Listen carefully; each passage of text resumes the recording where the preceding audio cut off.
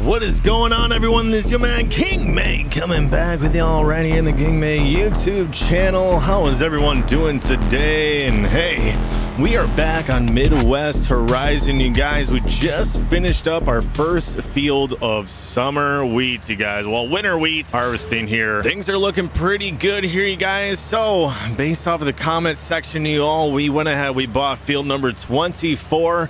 That is leaving us with $475,000 left. But you know what?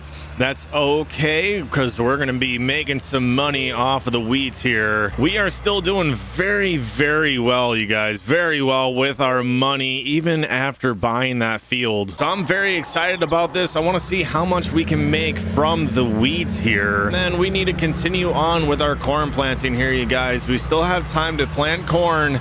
So we're going to do it. We're going to try and make as much money as we possibly can. And right now, dry corn is the highest paying commodity. So that's what we're going to stick with here this year on Midwest Horizon. Now, like I said to you guys, we want to save our grain storage here on the farm. So what we're going to do is we're just going to use our combine and auger wagon. We're going to bring it on back to the farm, leave the truck kind of parked in the grass. So we're gonna go ahead here. Let's pull on up. Let's get our auger wagon unloaded and ready to go here, you guys, because summer wheat harvest has begun and we need to get after it. Now, I've got another question for you guys here. Once I let you guys know how much we have made from it, I don't know, should we do winter wheat again?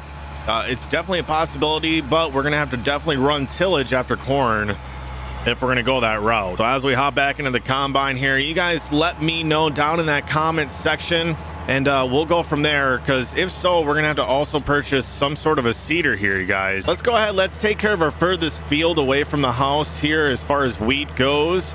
It is actually right here. It's not that far, but it's definitely not exactly across the street here. Nothing too crazy going on with this video, you all. I hope you enjoy it. It might be still just a shorter but very super chill video getting some harvesting done here. If you like the video today, make sure you go ahead and tap that thumbs up button for me. And of course, if you haven't yet subscribed here to the King May community, make sure you go ahead and you do that for me now, y'all. But I'm gonna open this field up. I need to make sure that we're fully paying attention here on the end rows, especially on this field. There's some trees that are kind of intruding into the field, so we might have to come in later and get that fixed up. But for right now, we're gonna try and get harvest going. So y'all, I'm gonna catch up with y'all in a minute. All right, you guys, so as you can see, we're rocking about 150 or so bushels per acre. It's about 150, 160, somewhere in that range. Now keep in mind, we bought this field late. It was planted beforehand. So overall, the quality in which we're going to be getting this wheat harvested off at, y'all, is going to be a little bit rough. So looks like as we're kind of getting into the field here, I'm just keeping with the GPS lines that I had set earlier. It looks like it's about 93 bushels an acre, actually. So we're a little bit lower.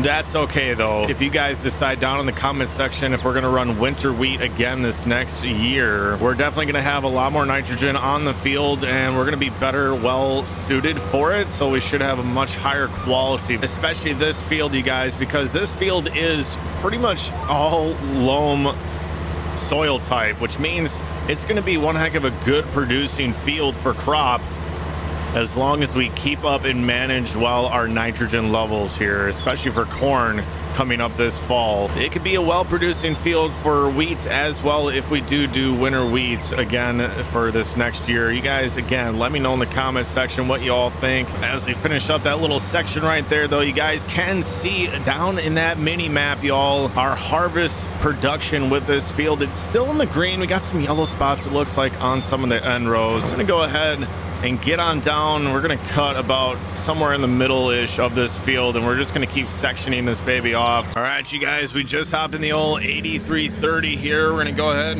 head on down and get ourselves unloaded, because we are completely full in that combine. And I'm thinking, based off of what we've been able to get done so far, we're probably gonna fill up that combine at least 2 more times on this field before we are done. So we're gonna actually get a pretty decent amount, even though we're about 93 bushel an acre right now. It's a little bit low from our nitrogen being low. However, it's still semi in the green. So we're getting a decent amount, y'all, and I don't know, I think this might be a pretty beneficial deal for us here with doing winter wheat. So I don't know, you guys let me know in the comment section. Again, I know I'm kind of repeating myself on that, but I need some help with that and deciding what you all want to see.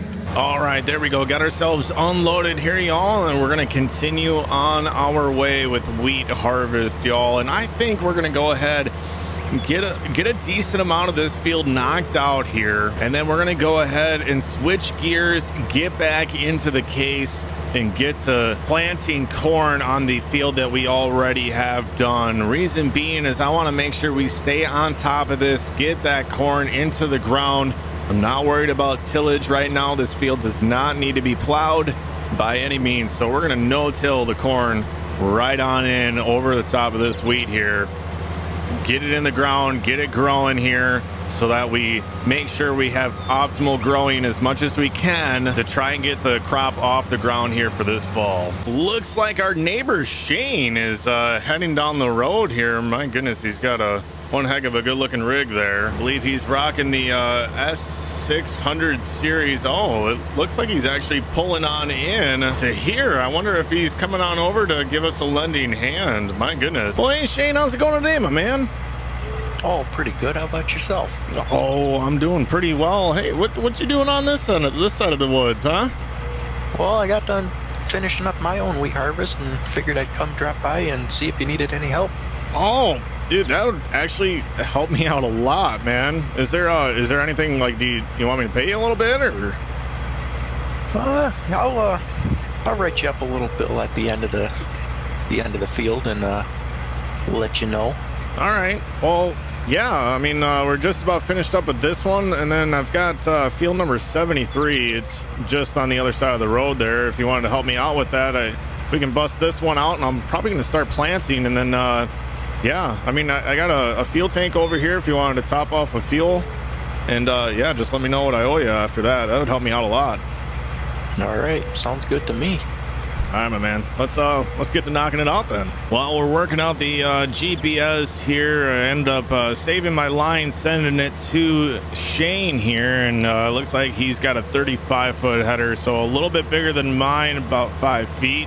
And we're just going ahead and continuing on with harvest here. Should get done fairly quick now with 2 combines, so definitely worth paying out our neighbor here a little bit for having him come and knocking out the acres with us here today. Look at that, baby. Pretty maids all in a row.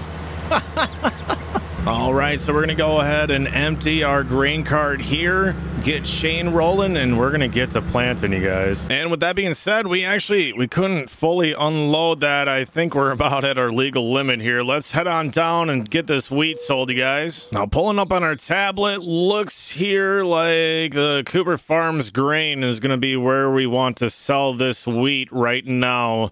Might not be the best of prices because wheat isn't exactly the time to sell, but we are going to still sell this right away. So we're going to head on down there. Let's get this wheat sold and see what kind of money we're going to make this summer here, you guys. $7,003 for the bag. So double that up. We got $14,006, y'all, just from that little bit that we brought in so far. We got one more field that we need to harvest yet here, but that brings us almost back to $500,000, you guys. So we're going to be sitting rather pretty.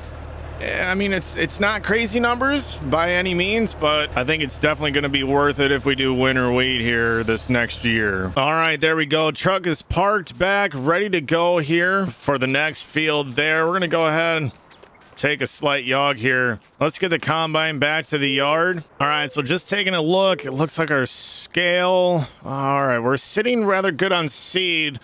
Let me go ahead. I'm just going to sit on top of these tanks here. Let's see how our liquid fert is doing. Oh boy. Okay, we're going to need a...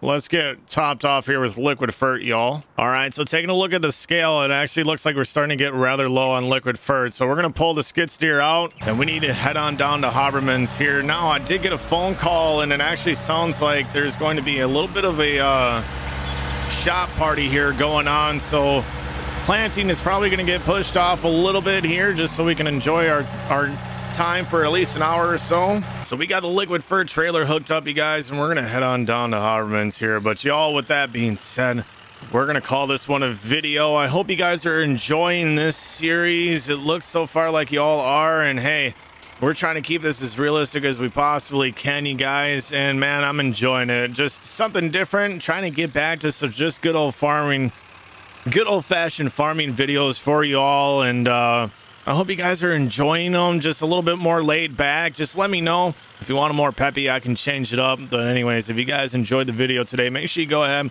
tap that thumbs up button for me, and of course, if you haven't yet subscribed here to the KingMate community, make sure you go ahead and you do that for me now. But we're gonna go ahead, grab something to eat here at this whole shop party, get topped off with some liquid fur, and I'm gonna catch up with you guys here probably midsummer and get you caught up with where we are at on the server, you guys. So we'll catch you on the next one. Peace.